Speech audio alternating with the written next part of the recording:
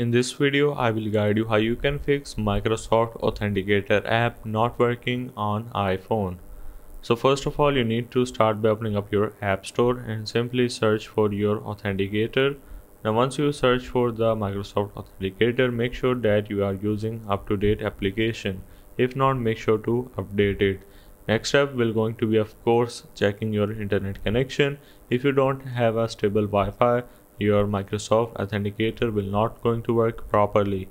Next up, will going to restart your phone and device. So if you are opening Authenticator again and again, make sure to simply swipe up and simply swipe up again to close it completely, and make sure to restart your device, because a simple restart can oftentimes fix many issues.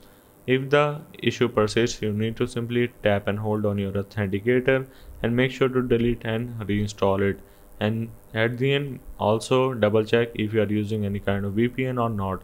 If you have any VPN enabled, make sure to disable it.